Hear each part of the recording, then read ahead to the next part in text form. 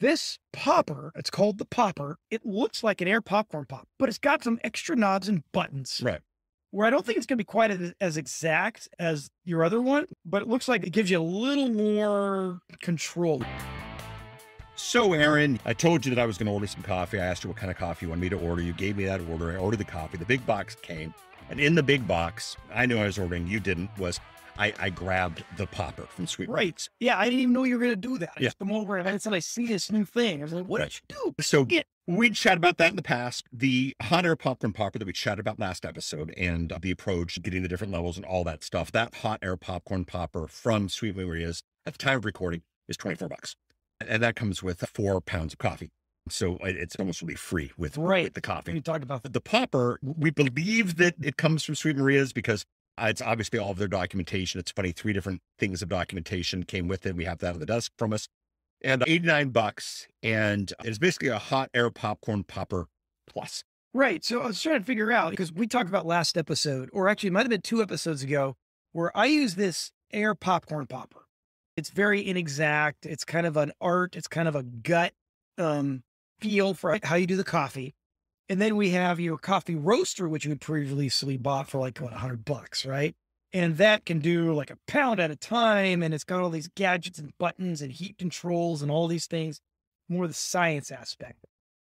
This popper, it's called the popper. It looks like an air popcorn pop, but it's got some extra knobs and buttons. Right. Where I don't think it's going to be quite as exact as your other one, but it looks like it gives you a little more control. In a future episode, we're going to chat about what we've done with this. I'm going to do some fun stuff with it. I might send it home with you and let you do some stuff with it. But today we want to do first impressions. Right. Because, we literally just played with it today. We made 2 100-gram batches of coffee. Right. So first impressions, what'd you think? Well, one thing, I was taking a look at this in a lot of ways, about the same time frame. Well, maybe a little bit longer than what like a batch for air popcorn popper would be. Yeah, it's about the same amount of time as an air popper. I would say that usually it takes me about 5 to 6 minutes to do a half cup of green beans in my popcorn popper. This one was about 3/4 of a cup. And the initial setting, they say try it at 10 minutes. So it took about 10 minutes, right? But in that 10 minutes includes the cooling. Right. So how much time do you spend cooling? Right. Yeah, you know what? You might have a good point there. It's probably, I would say maybe about between 8 to 10 minutes. 8 minutes for me, 10 minutes for this. Okay. All right. Let's say. Okay. I didn't take notes. So anyway, so this popper, this device here that you just bought. And we'll link to it in the show notes, episode 4. So again, looks like an air popcorn popper. It looks almost the same. It's got this dome on it, just like the top and everything. You put 3/4 of a cup of green beans in it. It's at 100 grams. So we we weighed it out to 100 grams on both tests. And it's got 3 little cool knobs here. One is for time. It's got a timer, which I really dig because I'm doing it. I use my iPhone to keep the timer. And there's other ways I could do it, but that's what I have in my pocket. And the screen goes to sleep, so I got to look at it again. It recognizes my face, and that's really annoying. Here it's got a timer right. So it's got one knob here, which is a fan speed, high, low, and off. Pretty simple for a guy like me. They say the majority of the time you're going to be on high, and low is for some finishing stuff that you might do at the end. Right. Then there's a third knob that is the temperature control. It doesn't even have like numbers on it. They recommend putting it in the 2 o'clock position, which we did. That works. Ish. Right. Yeah. Right, that works. So when I dig about this, it's given me a little more control, but it's still dumbing it down for me, where it's got, do I want it on high or low? Do I want it lots of heat or a little bit of heat, right? It's not like super precise. It's got a timer there for me. So now let's speak to the timer. The timer doesn't go past 10 minutes. So if you're going to go longer than 10 minutes, you'll have to let it down to 8 and then add 2 more minutes. Right. And it's a knob timer. It's not a click thing. So it's not precise. But what we found is that 10 minutes was plenty, because the beans that we did at 10 minutes was a bit more than we tend to like. Yeah. You might like it. Yeah. Okay, you might want to darken, but we like it a little bit lighter. So we don't need to do it for 10 minutes. Maybe we'll do it at 9. And also the last 3 minutes of that 10-minute cycle is a cooling off period.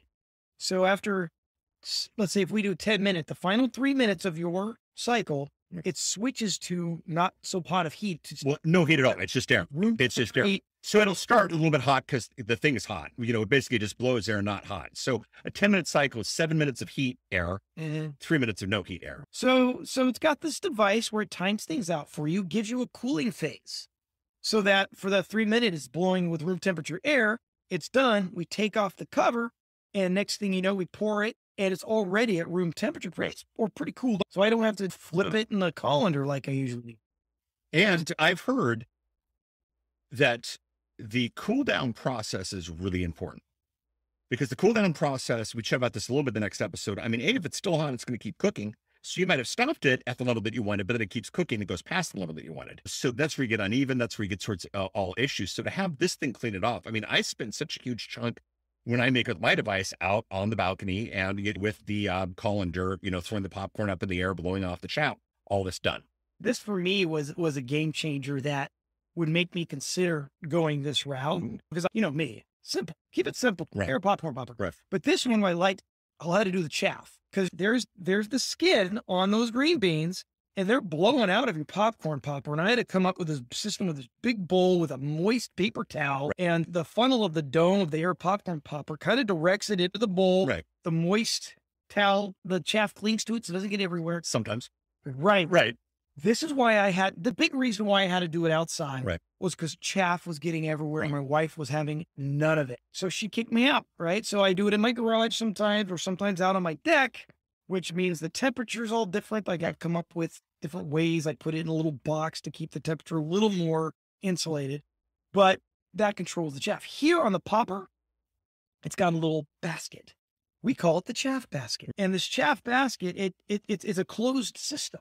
So the cover is closed and all the chaff blows out from the beans into this basket and it catches it. Yep. So at the end, you just kind of take it out and Now, I will tell you, put it in the trash can. between the fancy machine I have now, I bought an air popper from Sweet Maria's, and it turned out bad. Sweet Maria's actually honored the warranty, gave me my money back. And so they did a great job. But that also had a chaff basket that many times beans would go into. And one of the things we checked on both of these roasts, I went through all the chaff. There's not a single bean in there. So this chaff basket works significantly better than the more expensive hot air style advanced popcorn that ended up dying on me. So who knows how good it was. Yeah. Okay. So you're looking at me strange. So my history was hot air popcorn popper. Then I bought a more higher end hot air popcorn popper that was like in the $130 range or whatnot. Okay. That did not do well for me. Okay. And that actually died a couple of months into it. And Sweet Maria's returned my money. And then I bought the roaster off of Amazon. We'll be chatting. Got it. Okay. And that company, that I can't even remember the name of it. They don't sell it anymore. It's just known to have problems. And anyway, what I'm saying is a more expensive device that also had a chaff catcher. Many times I'd have to pull the beans out of the chaff. Oh, So it didn't have the cooler, had an ineffective chaff. This does better. Okay. By the way, chaff basket, fries, a little bit of tartar sauce, yummy meal. good to go. Keep going. Good to go. So the chaff, now it doesn't hold all of the chaff because, Right. there are vents and holes in, Right. in the popper. And so some of that gets out, but it's oh my gosh, it's like 99% Yeah, better. yeah. So that was a definite positive. And by the time you're done, you had the beans ready to go. Okay, so here's a question I have for you. $100 you had a coffee roaster that could do a pound at a time and all that. And then this popper here is 89. So you're $11 less. Ish. And mine, I can't remember. It was 105, 100, something like that. Okay, let's say 11 to 15. Right. First impressions, why, Well, the thing why is- should we get a popper instead of like a little bit more of an expensive? What attracts me about the popper, number one, first of all, I just love me the gadgets. So there we go. But number two, what's really cool is, and this is what they said in the documentation, recommend how you start, pretty much any coffee, any green bean set you get, you could throw it in for the 10 minutes, set it at 2:00, run it, and in 10 minutes, you have coffee done. Mhm. You're not shaking anything. You're not moving anything. You're not outside. You're not worried about. So it is a really quick way to really quickly make coffee. Mm. And I really like that idea. And what's interesting too, is I have been wanting to try my coffees at different levels. I have my favorite beans, but I do them at a certain level. And I like that level so much that I don't want to go less or I don't want to go more. That's what's interesting here is I can do 100 grams at Full City. I can do 100 grams Full City Plus. I can do 100 grams even at Vienna if I wanted to, and then see how I like these. So this is a very quick fix type of situation. Now, Joel, our mutual buddy Joel's coming back to the field. Joel gets a pound of coffee. I would not do a pound of coffee in this because, it'd be a lot of work to go through that a number of times. So quick fix, quick hit, a way to go much more artisanal, a way to go much more individual batches and that type of thing. We found in the first batch we did, and a lot of people might not have thought this through, but green beans have water in them. And so when you roast them, the water comes out, which means they're going to be less.